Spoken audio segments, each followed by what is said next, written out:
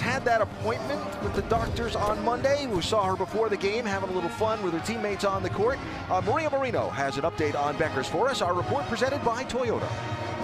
Thanks, Alan. Paige Bueckers had knee surgery December 13th, estimated recovery timeline of 8 weeks.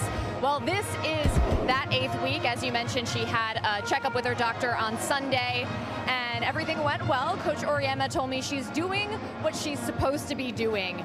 She's got certain milestones she has to pass. She's done some stationary shooting, but not any real moving. He said he doesn't think anybody can put an exact number of days on when she'll be ready. He wishes he could, but she keeps getting stronger. They just don't want her out there unless she's 100%.